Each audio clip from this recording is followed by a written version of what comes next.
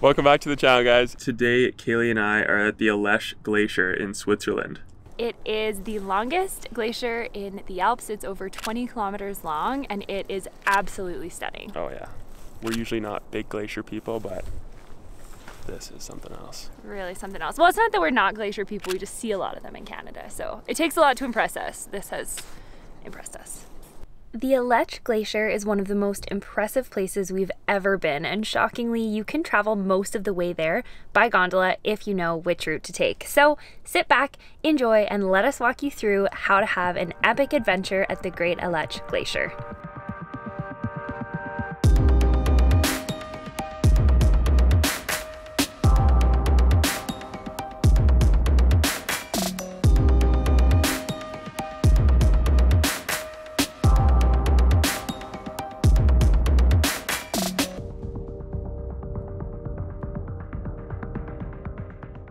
If you are new to the channel, my name is Kaylee. I'm David. We run a travel and adventure blog called Made to Explore. We're passionate about activities that get you outside and off the beaten path. And we've got lots of sweet stuff like this in Switzerland coming up. We are traveling around with a few of our friends. Hello. Andy and Faye. They'll be guest starring in our video today. Yeah. If you are planning a trip through Switzerland, we have created a Switzerland travel guide that has everything you need to know about traveling through this spectacular country. From travel and budget tips to hiking guides, secret viewpoints, discounted spa access, thrilling activities, and information on how to avoid the crowds, this 77-page guide has it all. We have already had so much great feedback from people who have used this guide to plan their trip, and they say it was so helpful and gave them access to incredible places they never would have found on their own. So don't miss it. It's an instant download and we have linked it below.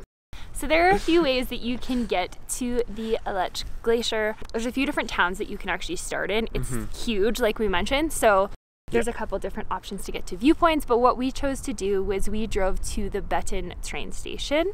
Yeah. And then we just talked to the lady and told her that we wanted a ticket all the way to the top, basically. And that's how we wound up where we did. So we took the gondola from Betten up to Bettmeralp. Yeah. And then you walk, we were like, oh no, we didn't get all the way up there, but you walk through the town, which is cute. Like if you want to stop on your way back for a drink or something, really great place to do it. Picturesque. Yeah. And then you get on another gondola and take that up to Bettmerhorn. Yeah. And from there, it's like 200 meters that you have to walk or something for insane views of the glacier. If you wanted to save some money, you could take the gondola up to Bettmeralp and hike to Bettmerhorn, which would be 5.3 kilometers and 662 meters of elevation gain.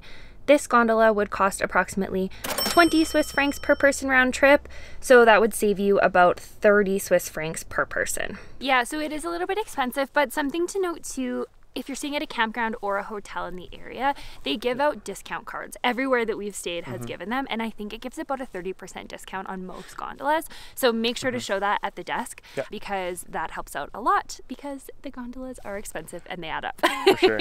From the Bettmerhorn station, the trail actually goes down beside the glacier.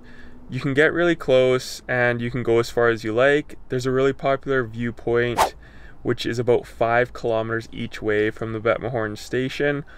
All of the views along here are absolutely stunning. You go down about 500 meters of elevation on the way to this viewpoint, so keep in mind you need to come back up that 500 meters as well.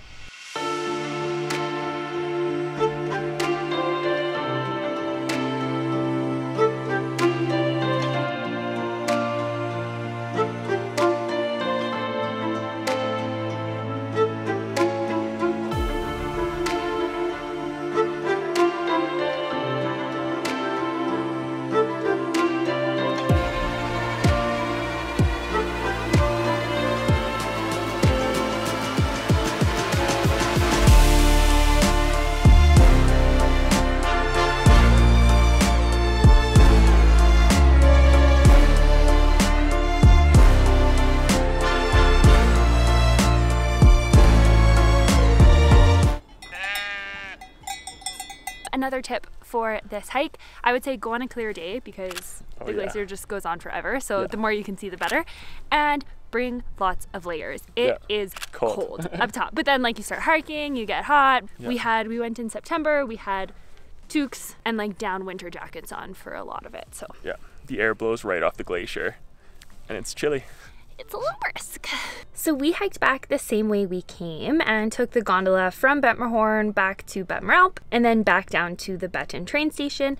This means a bit of a climb on the way back up to Bettmerhorn though. That's about 500 meters of elevation gain. Another option is to hike a circle from the Bettmerhorn train station to Bettmeralp. So you actually can go down along the glacier, stop at the viewpoint, and then make your way on to Bettmeralp. This is 15 kilometers in total. However, it is mostly downhill. So you have 185 meters of elevation gain and 900 meters of elevation loss on this trail. Obviously, if you choose this option, you only need to get a one-way gondola ticket between Bettmeralp and Bettmerhorn. What did you think about the Aletsch Glacier? It's been on your bucket list forever. Well worth a day. Yeah? Yeah. It's fair. Well Don't hike it. Awful idea. Get the cable car. But apart from that, well worth it. And get a drone. And get a drone that works. Yeah. Yeah. Sound advice. And don't forget your camera. Yeah, pretty much today was just a fucking disaster. But the glacier was sound. There you go. All good tips. All good tips. This was one of our favorite points in Switzerland for sure though. It was so beautiful. We definitely recommend going. If you guys haven't checked out our Switzerland guide, be sure to do that. We'll link it below in the description. Yes, this guide has got basically everything that we did and learned while traveling through Switzerland. So best places to go, best places to stay, how to save money, renting a car, everything you need to know basically. It will be linked below. If you like this video, be sure to like it, subscribe to the channel. We'll see you guys in the next one. See you next week.